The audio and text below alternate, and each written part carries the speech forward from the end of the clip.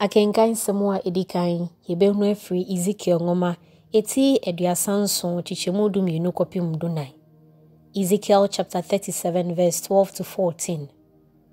Sedi Awurade sie ni afe de mebiebie mo na so me nkrofo menyane mo afiri mu namu na mede mo asan aba Israel asase so. Me nkrofo abra mebiebie mo na so na menyane mo afiri mu namu no ehwana mo behunu semeni Awurade na mede me sunsum behye me mu ama mo nyankwa na mede mo asan abedu mu amasase so na mahunu se me Awurade na maka na maye Awurade Nyankopon no osie Awurade asem ni enuanom yesempa ye ide nyame ase bepam chanyo so nyom no meka ye beje so se Awurade afemu na mobrohu no ogye wo bepam chanyo so Awurade afemu na mobrohu no ogye wo mifiri bunumu esu frewo Awurade tie mene we anwaso ne tie me nkoto sere bepam chanyo so Awurade afemu na mobrohu no ogye wo Awurade se wodi mumoye chi a Awurade hwan na nkobegina wona fafiri wo wafam na ama yesuro wo pamchonyo so Awurade afemu na mobrohu no ogye wo mani de Awurade so mekra wa reshimu wo wasemu ma Israel nsiesie ne ho ntwen Awurade ensini awemfo a ohwe adechie kwan pamchonyo so Awurade afemu na mobrohu no ogye wo Awurade afemu na adoye wo ne nsem na ogye wo ono na obeji Israel afri ne boni nyina mu pamchonyo so Awurade afemu na mobrohu no ogye wo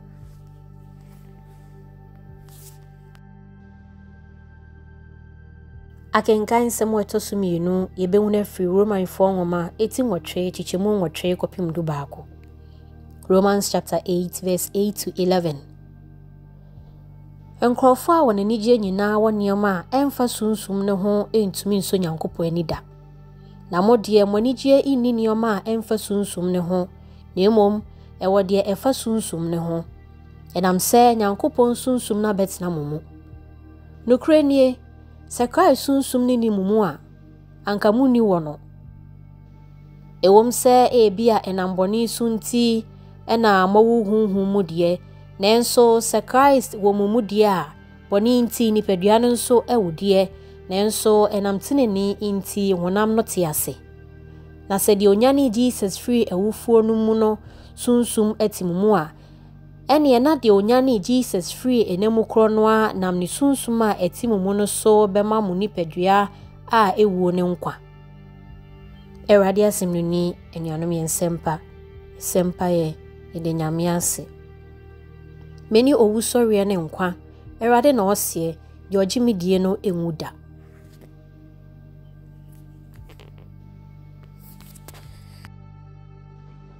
Ensempa kronkron no sene John etromaye no eni etifiasem meni owusori ene nkwa no bema bia ofre no Lazarus a oni onuanom emamienu Mary ene Martha eti Bethany ekremu no ayare Mary Lazarus ayarefo no enua bayi ono ene Mary kro no a dabi odi enguhwam ebesra Awurade na odi nitrinwi epepa ne nayase no enuanom emayi ekrama wokosi Jesus se Awurade die woni no eka no ayare Jesus eti enkra no oka se yade yi enwie owu mu na ebewie Onyankopon adimunyam na enam so Nyankopon ba no anya animunyam na Jesus ene Martha ene onuaba Mary ene Lazarus nyina na omo kapa ede anso ebra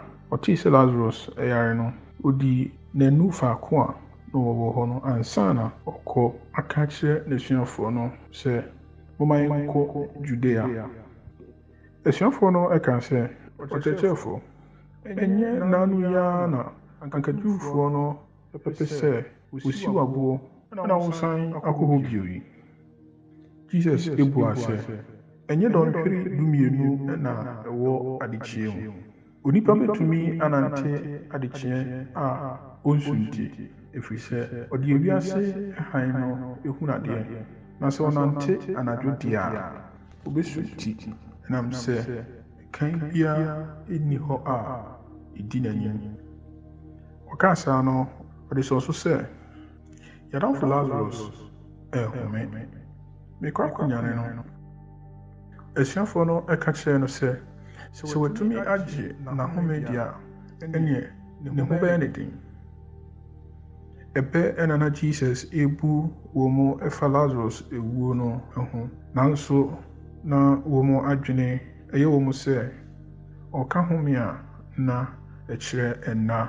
Nti Jesus ɛka no pɛn sɛ Lazarus ewu na mo ti ɛyɛ dɛ sɛ na menni hɔ ɛnam sɛ afei deɛ wobɛgye adi nanso woma yɛnkɔ ne hɔ. Thomas a na ɔfrɛ no ata no ɛka kyerɛ asuafoɔ nkae no sɛ moma yɛnkɔ bi na yɛne no nkɔwu. Oduruiɛ no Jesus ehunu sɛ wasi Lazarus ama no adi ɛnna no mu ɛnɛnan. Efiri Bethany ɛkɔ Jerusalem ɛbɛyɛ kwansini 2 ɛpɛnti. Na Jewfoɔ no bebree aba Martha ɛne Mary nkyɛn ɛbɛma wɔn mu nua wuo no ho yɛakɔ. Ɛberɛ a Martha ɛtee sɛ Jesus ɛba no ɔkɔhyia no kwan. Mary deɛ ɔkaa fie. Martha si Jesus sɛ na wowɔ ha anka me nua no ɛnwo nanso menim sɛ seesei mpo biribia a wobɛbisa no Nyankopɔn hɔ no ɔbɛpene so ama. Jesus ɛka kyerɛ no sɛ wo nua no ɛbɛsɔre bio. Martha buaa sɛ menim sɛ ɔbɛsɔre bio owusɔreɛ ɛda no da a ɛdi kan akyire no. Jesus ka sɛ mene owusɔreɛ no sɛ obi agye me di a owu mpo a obenya nkwa. Na obiara a ɔte aseɛ na ɔgye me die no ɛnwu da. Wogye wei di? Ɔka sɛ ane Awurade megye di sɛ ɔne Christ Nyankopɔn ba no a ɔreba wiase no. Ɔkaa sei no ɔkɔfrɛɛ onua Mary ɛbesebese kyerɛɛ no sɛ ɔkyerɛkyerɛfoɔ no aba na ɔpɛ sɛ ohunu wɔ. Mary tee wei no ɔsɔre ntɛm ɛkɔɔ ne hɔ. Na Jesus na onya nnuro akura no ase ɛsiane sɛ na ɔda so ɛwɔ faako a Martha ɛkɔhyia no. Abere Jewfoɔ no a wɔbɛgyam Mary ehunu sɛ ɔsɔre ntɛmntɛm ɛkɔ abɔnten no odi n'akyi ɛnam sɛ na ɔgye di sɛ ɔkɔ ɛnna no so akɔsu. Mary pinkyɛn Jesus na ohunu no no ɔtwa hwee ne nan ase ɛka sɛ Awurade sɛ na wowɔ ha anka me nua no ɛnwo. Ɛberɛ Jesus ehunu sɛ Mary ɛne Jewfoɔ no a na odi n'akyi no esu no ɔde awerɛhoɔ ɛne aniberɛ egu homekokoɔ kaa sɛ wote wo hefa. Ɔkaa sɛ Awurade bra na bɛhwɛ. Ɛhɔ na Jesus esuiɛ. Jewfoɔ no kaa sɛ monhwɛ dɔ a na ɔdɔ no nso na ebinom ɛkeka sɛ enti ɔte onifirani no anim anka ɔntumi nsi ɔbarima yi ewuo nso ano. Jesus egu so egu homekokoɔ no oduru ɛnna no so ɛyɛ ɔbuo mu ɛnna a ɔde ɛbuo ehini ano. Jesus ɛka sɛ munyi ɔbuo no mfiri hɔ. Martha ka kyerɛɛ no sɛ Awurade seesei deɛ ɛnya ayɛ ka ɛnam sɛ ɛdi nnɛnan. Jesus ebua sɛ menka nkyerɛ mo sɛ mugyidi a mubɛhunu Nyankopɔn animuonyam. Enti wɔhunii ɛboɔ no ɛto nkyɛn na Jesus ɛmaa n'ani so ɛka sɛ Agya, meda wo ase sɛ watie me mpaebɔ. Menim yie sɛ da biara wotie me. Nanso nkurɔfoɔ a wɔatwa me ho ahyia yi nyinaa enti ɛna mekasa sɛdeɛ ɛbɛyɛ a ɔbɛgye adi sɛ wo na wosomaa me. Ɔkaa sei no ɔteɛɛ mu kɛseɛ sɛ Lazarus firi bra. Ɛhɔ ara owufoɔ no efiri bae. na ɔde ntoma akyekyere ne nsa ne nan na ntoma sini nso ɛkata n'anim. Jesus ɛka kyerɛ wɔn sɛ monsane na ɛma no nkɔ ne baabi. Jewfoɔ no a wɔbɛsra Mary no emu bebree ehunu deɛ Jesus ayɛ no ɔgyee no diiɛ. Sɛnea Awurade sie ni ne mu nyinaa yɛsɛ mpa. Jesus adamfo a ɔdɔ no Lazarus waka baabi. Ne nua Mary ɛyɛ obi a esu ɛna ɛyɛ John ɛka sɛ ɔde ehyia ɛyɛ Jesus kwan. Martha nso ani abere ama adwuma a wɔyɛ koraa no ɛho abufuo ɔde akɔsoa ɛyɛ Mary so sɛ wɔmmra ɛmɛboa no. Jesus ɛdɔ wɔn nyinaa. Jesus ɛsan ɛdɔ Lazarus a waka baabi. Mmerɛ a wɔduru efie hɔ no, Mary ɛka kyerɛ no sɛ Awurade, nim sɛ wɔ ha anka me nua no wanwu. Jesus ampa aba. Ɔma wɔn anidasoɔ. Ɛno nti ɔne wɔn ɛkɔ ɛyɛ nna no ɛso. Na hɔ ɛna oduru a wɔka kyerɛ ɛyɛ nipa a na anidasoɔ biara nni so sɛ ɔmɛsan asɔre bio mu sɛ Lazarus pie firi abodan no. Nipa no wawu ɛne nan akyi ɔsɔree ɛma ɛyɛ obiara ɛnwanwa. Onipa ɛbɛyi ni. Otimi kasa ɛma mframa yɛ din. Otimi ma baabi a anidasoɔ ni na anidasoɔ ba hɔ. Onipa ɛbɛyi ni. Ade nti na momyɛmfa yɛwerɛ ɛnhyɛ ne mu.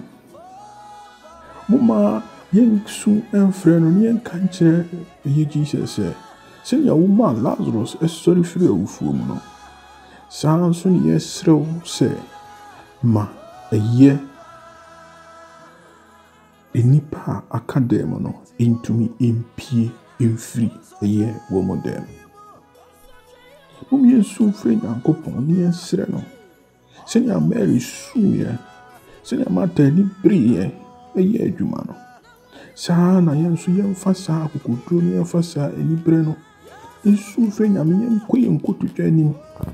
Mmerɛ duru sɛ yɛma yɛn ani bere yɛsɔre yɛsrɛ Nyankopɔn sɛ yɛduru deɛ gye sɛ woba mu. Ɛsiane sɛ woamma mu a asoɔkye no ɛyɛ amene ɛyɛ kodoɔ no. Si yɛnyɛ gyidie sɛ Nyankopɔn bɛtumi agye a, si yɛnyɛ gyidie sɛ wobɛtumi atwitwa agye a, saa abodan a yɛakɔhyehyɛ mu yɛyɛ fie mu a yɛaka wɔ mu asɛsɛ yɛntumi mpie no, Nyankopɔn bɛma ɛyɛ ne honhom kronkron aba abɛbiebie apono ama yɛn, ama yɛatumi asɛ pie biem sɛnea nipa epie firi ɛyɛ Noa ɛhyɛn nim ɛma wɔsan ɛbɛyɛ asase so bebrebe. Yɛnsrɛ Nyankopɔn na ɔmma yɛ saa gyidie yi. Ɛsiane sɛ gyidie nim a obi ntumi nso Nyame ani. Yɛn nyinaa yɛnsɔre te sɛ Abraham a yɛkɔ akɔbɔ afɔdeɛ ɛwɔ baabi a yɛnim. Yɛnyi ni sɛ Nyankopɔn no ɔno ankasa ɛbɛtumi atwitwa agye ne mma. Sɛnea wɔma Lazarus sɔreɛ no, saa nso ɛna ɔbɛma wiase atumi asɔre biem. Yɛmfa yɛwerɛ nhyɛ no mu. Yɛnsrɛ Nyankopɔn sɛ ɔno ankasa ɛnhu yɛn mmɔbɔ. Onyame ɛnka yɛn nyinaa ho na ɔnhyɛ yɛn kuran wɔ mmerɛ a yɛmu wɔ din mu. Awurade nhyira mo. Christ asomdwie ɛnka mo.